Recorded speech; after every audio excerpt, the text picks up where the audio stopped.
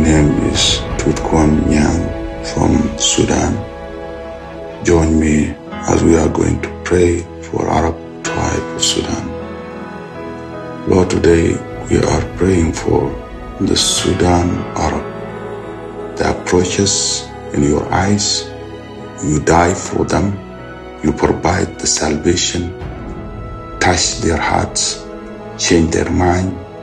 If there is witchcraft, if there is a thing that hold them not to respond to your gospel, Lord, we pray for the special blessing on them. We thank you, Lord, that you are the God who listens to our voice that raise and our hand that raise up to worship you and to pray for your mercy on our land. Lord, also we believe that leaders come from you.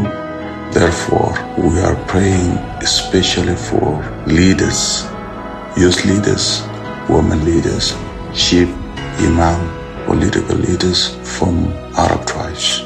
Give them wisdom to discern the way of salvation that you have provided. Father God, by the blood of Jesus Christ, as your people go on the land of Cush for outreach, lead many, Lord, to Christ. Dear Lord, we pray for Arab people group.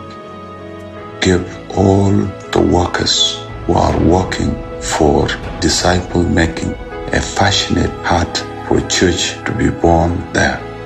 Lord, we pray for your missionaries who are mobilizing leaders to plant churches for Arab tribes.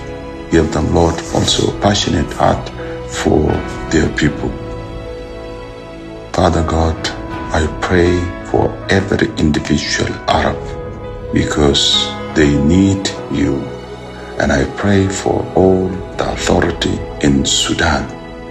We pray also for the church that is persecuted. Lord, we pray for the boldness, lift their voice to proclaim your name. In Christ Jesus we pray. Amen.